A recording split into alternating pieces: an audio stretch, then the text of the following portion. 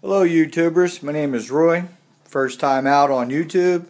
Today I just built me a replica, working on it. It's not finished, I still have some things to do, to my Ed Leedskalnins Flywheel. I got my ground pole going here. I got a little magnet hanging there.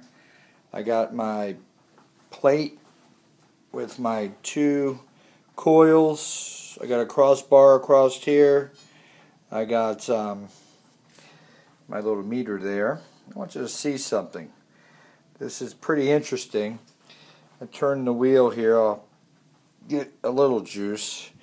But I got the negative hooked up to that wire off the coil. And when I touch the outside here, look at the voltmeter.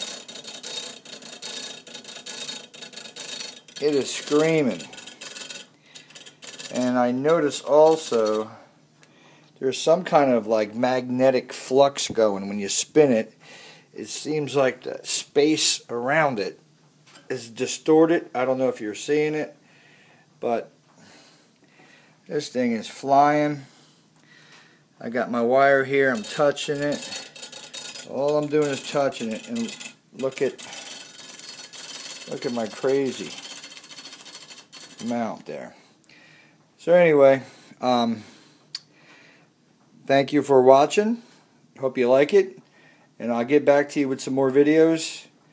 I'm not too worried about getting this thing moving by itself right now. I'm gonna hook up some field magnets. I'll do 12 o'clock position, 3 o'clock position, 6 o'clock position, and 9 o'clock position, and then all in between I'll put coils around it.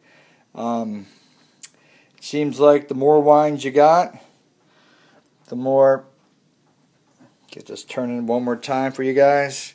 I want you to notice the airspace around it. It just kind of distorting. You can see more so inside the middle. It kind of has. But look at that.